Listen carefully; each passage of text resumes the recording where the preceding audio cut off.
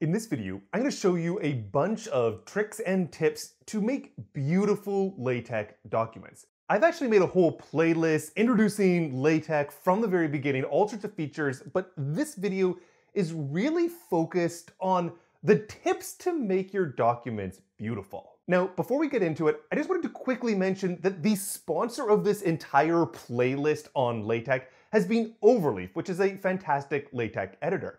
And for the very first time, we're actually running a promotion in this video. There is 10% off an annual either student or standard plan. So go to the link in the description and get your discount for that. My thank you to Overleaf for just being such a wonderful partner in this LaTeX journey.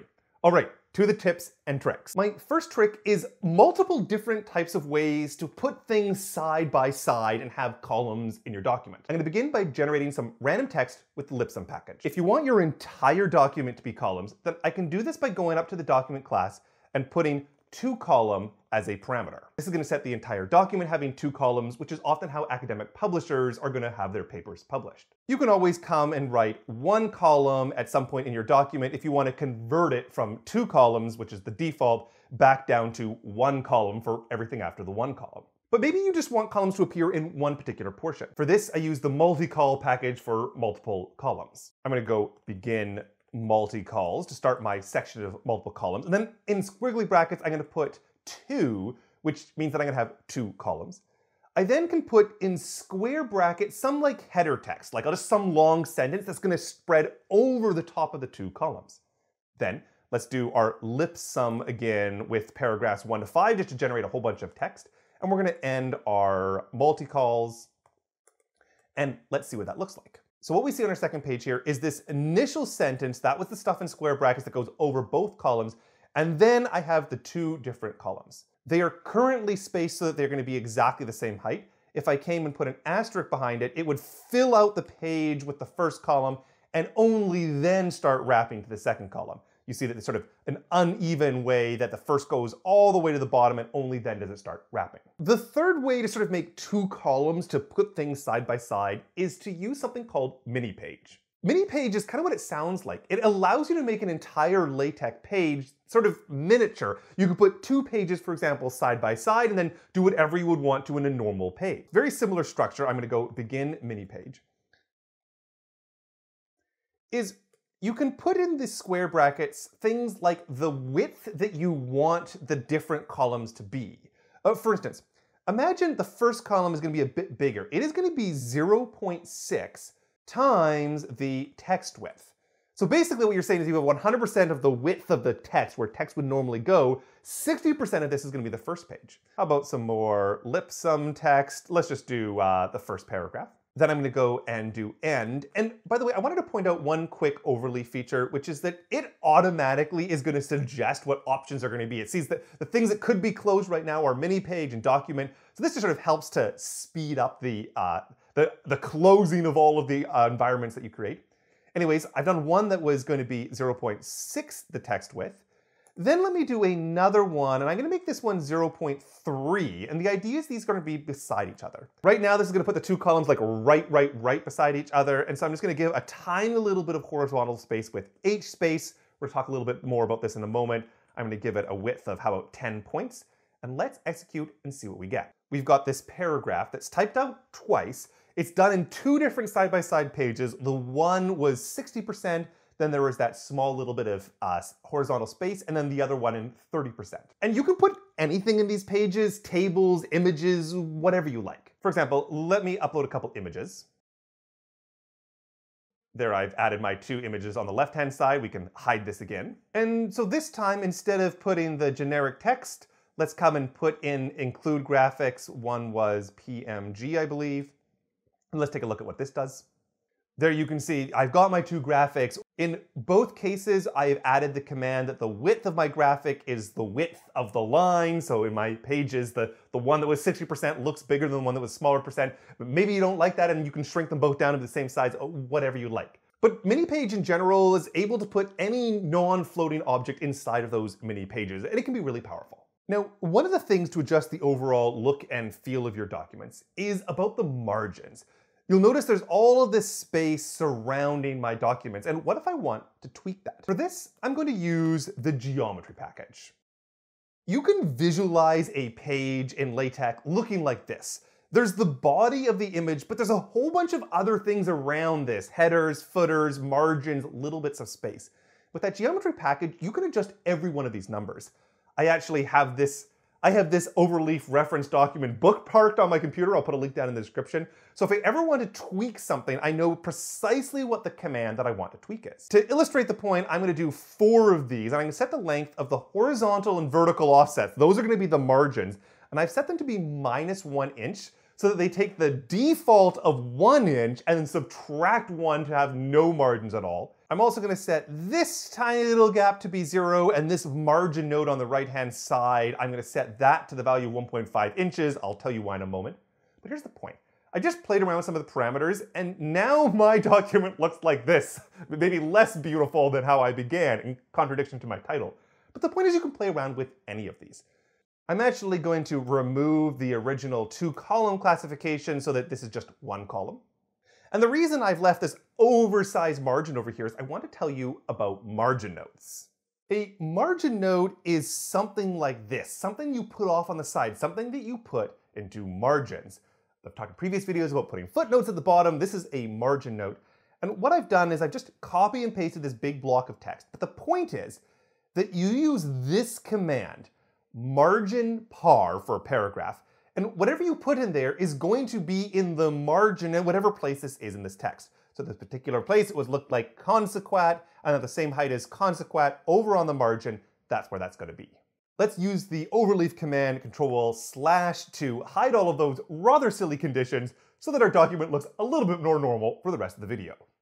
Next up, I want to talk about Whitespace. Here I have some differential equation. I've put it in.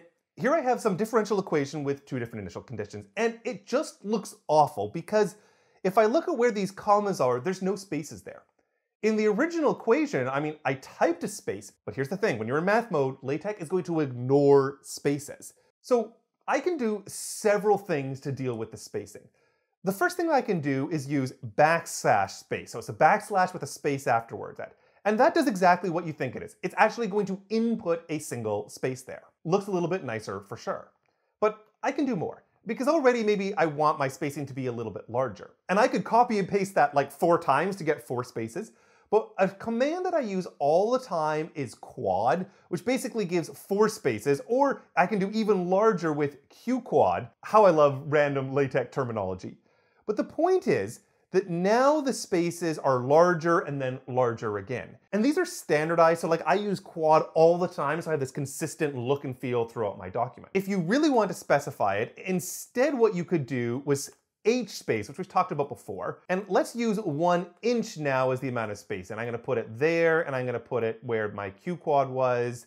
Let's put both of those in. And now I should have really nice spacing between these. You can use hspace in or outside of math mode, but when you're outside of math mode, another one I really like is hfill. So how about this? This is some text, and then I use hfill, and what hfill does is it fills white space until the far end of the line with whatever you've got on the right-hand side. So this is some other stuff. Basically what it's going to do is going to take those 2 things and put them to opposite sides of my document. This is some text on the left, then it fills up all the available space. This is some text on the right. And hfill is really nice because you can use it multiple times with multiple objects, and it will nicely distribute everything with whatever the amount of space is, so everything's evenly spaced. You can do basically the same thing with vfill and vspace. Like for example, if I do vspace, how about 1 inch, and this is some more text, let's see what happens. Then it gives this nice 1 inch break. And if instead I wanted to sort of automatically adjust the way hfill did, let me give a new page at the end of this so we know that's going to be an end. And then I'm going to write vfill, and this is going to fill up all of the space until you get the final text before the new page. This is some text, a lot of empty space. Then at the very final line, this is some more text, and then you get the new page. Let's talk about line breaks and paragraph spacing. Let me write a paragraph. If I just do a single enter and write this is a second paragraph, well, LaTeX ignores that. As you see, it just goes, this is a paragraph, and then this is a second paragraph. However, if I came here and had 2 enters between them, now it's going to interpret it as a full return.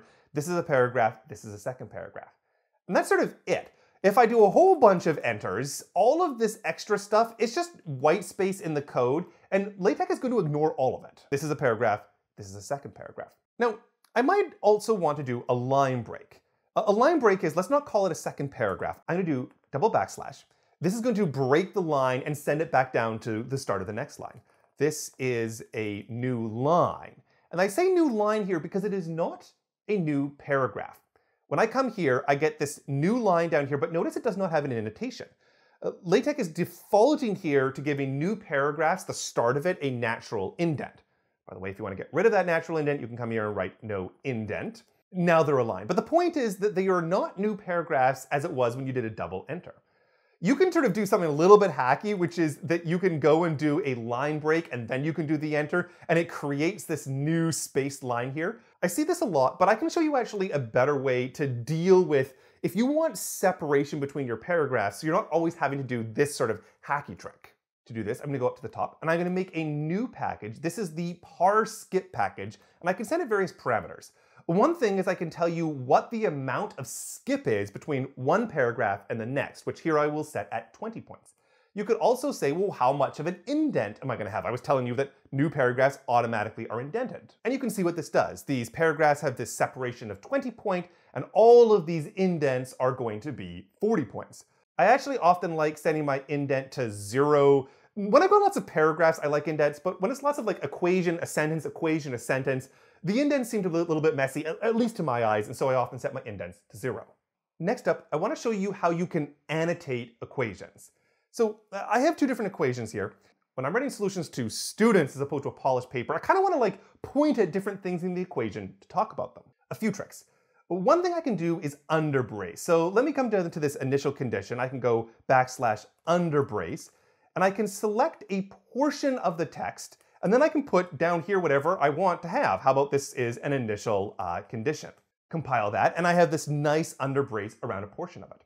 I might also want to do some highlighting. So for example, at the top, I will add the tcolorbox package. And then at this particular place, I can go \colorbox. Let's make it, how about yellow? That always seems nice. And then I put the y of s inside of the box. And actually, I want to have a special box here, so I need to put it in math mode, even though it's in the middle of a box. Oh, apparently I have an error because I don't know how to spell the word box. And there it is, we have this nice highlighting. And then the coolest one is just this awesome package that I found a while back called with arrows. And it just lets you put arrows all over your equations. Instead of having a line, which is sort of a standard way of analyzing equations, I'm going to go with arrows, and I'm going to end with arrows as well. I also have to make it in my math display mode, so I'm going to add this in. And now it's going to have not done anything. It's just basically mimicked the AMS align package so far. Now I can do something new. I'm going to go \arrow, and there's many different types of arrows here, but I'll just go for the default. And then I can put in some text beside it, like take the Laplace transform. That's what's going to go beside my arrow. And then compiling, I get this really nifty arrow that explains if I'm going from one equation to the other equation, I'm going to take the Laplace transform. And there's all sorts of arrows that you can do in this particular package. You can add lots of options, like I can with arrow options, and you can put stuff in, like the one I'll do here is I'll make it blue. And now I get a blue arrow pointing down. And between these different features, you can just make your equations sort of come alive where you're able to explain what you're doing at the different parts of your equations. This next latest package is useful for anybody who codes. I'm going to add a new package called minted. And then in my document, I'm going to write begin minted. And what you can put in is whatever the language of your code is. So I'm going to do Python in my example. Then I'm going to copy and paste just a bunch of Python code. It doesn't matter what it does. In previous videos, I've talked about using the verbatim package, which is just going to put this into some nice box. But I would actually prefer that it understands Python and color codes it appropriately, which is what minted is going to do. So let's get to the end of this, and then I'm going to go and do end minted. And if I compile this, I'm going to get my Python code interpreted as Python and color coded as Python code. This dramatically improves readability. This is just like how in the code section for Overleaf, they're coming along and they're color coding whatever it is that we're writing. You can actually treat these the same way you might put figures or tables or any other types of things. For example, I could do begin a listing. I often like to put the H in parameters to say that I'm going to be doing it here, and let's do an end listing. So this is going to start just enumerating the thing that I have, and now I can give it stuff like, for example, a caption, same way you might capture in a figure environment. I'm going to give it a caption. This is some Python code. Oh, apparently I don't know how to spell the word caption. Let's put a P there. And now we get some nice enumeration and this caption underneath it. This is also going to enumerate them. You could give it a reference label to be able to refer to it. You could make a list of all of your listings somewhere. All the things that you could do with figures or tables can be done here as well. The last thing I want to show you is about using templates. So I've been manipulating in my document, but let's start an entirely new document. I'm going to go up and do new project. If I click new project, there's some generic templates right off the bat, but let's go view all just to see how many there are. And the real point is that when you're working in LaTeX, it can take quite a while to be doing like what I've been doing in this video. Figure out everything you want with margins and style and set it up beautifully. And I often recommend not to start from scratch. For example, I've never made a video on doing resumes. Maybe I will one day, but right now you can just come here and you can look at all the possible different resume templates that different people have put in. And so you just choose any of these templates and now you've got the basic structures to adapt your document from there. Now, throughout this video, I've been using Overleaf as my LaTeX editor. Overleaf has been the sponsor of this entire series on LaTeX and they've been a fantastic partner. And for the first time, we are offering a 10% discount to my subscribers and only my subscribers if you click the link down in the description to get 10% off either an annual student or annual standard plan. Well, I'm actually a really big fan of Overleaf's entirely free option. They give a lot away for free. The paid version just have a lot of quality of life features. They're great for like document history and tracking your changes, collaborating with your peers, integration with different reference managers. There's so many little quality of life features for doing the upgrade to the paid version. This promo runs until the end of May 2023, so click the link down in the description if you're so interested. If you have any questions or thoughts about LaTeX, put those down in the comments. We're gonna get back to some more math in the next video.